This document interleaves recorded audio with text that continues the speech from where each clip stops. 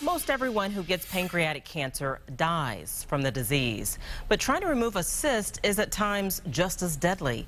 It is a tough place to be for patients. But as Good Morning Indiana anchor Beth Vaughn shows us, one doctor right here in Indianapolis is turning pancreas cancer research on its head, all in the name of patient peace of mind. Dr. C. Max Schmidt is looking for a fresh answer for his patients. We don't want to make the treatment worse than the disease. Simply removing a pancreatic cyst can be very dangerous. So treatment, even for a cyst that's not yet cancerous, can be lifelong.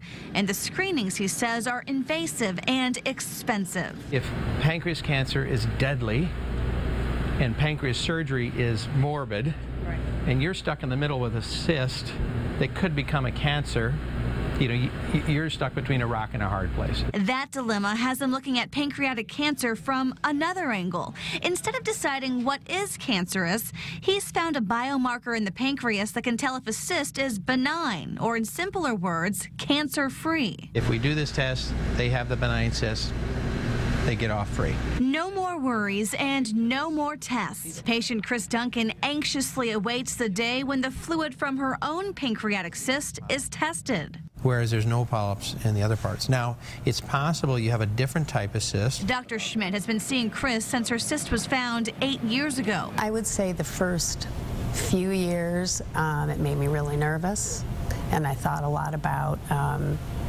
why don't I take it out? Why does it have to stay? Today, she's still living with the threat of cancer, but yearns for the day when she can get a definitive answer. Will her cyst ever become cancer? It would mean a lot if I knew that if we did this really easy test that he explained, and I knew it was benign, and the chances of it turning into cancer would be nothing, I wouldn't have to come back and I wouldn't ever think about it again. Relief that's on the way. In fact, Dr. Schmidt hopes to make the test available to patients in Indianapolis 6 months from now. We can say in this situation, we got it out, it'll never come back, you'll never have cancer, go live your life. The first step in bringing this test to patients is opening a clinical-grade lab with IU Health. In the meantime, his researchers are working to find out if what they know about this pancreatic biomarker can be used to understand cysts found on other organs, too. Beth Vaughn, RTV6. In the next 6 months, Schmidt hopes to open a clinical-grade lab at the IU Health campus in Indianapolis. And if you'd like to learn more about how this new tool could help someone in your family, log on to theindychannel.com.